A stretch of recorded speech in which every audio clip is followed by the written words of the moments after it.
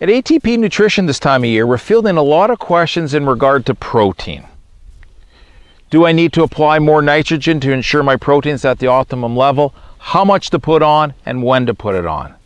So today we're going to talk about some of the ideal times to address protein and address the form of nitrogen.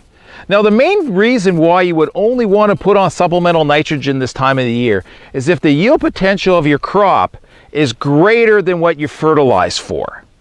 In this situation, your protein levels could be less than what you want when you harvest your grain. So the proper time to put on supplemental nitrogen in this scenario is either two times. One at the heading stage when you're putting on your fungicide spray, or the second one, which is the preferred one, which is actually 7 days after flowering is complete and the plant is at the early milk stage. Now, you want to use a safe form of nitrogen. We always recommend urea nitrogen in a solution. And at ATP, we add select trace elements to help that conversion of urea eventually to the proteins, and also add the Transit S technology to ensure that it moves into the plant as efficiently and as quickly as possible.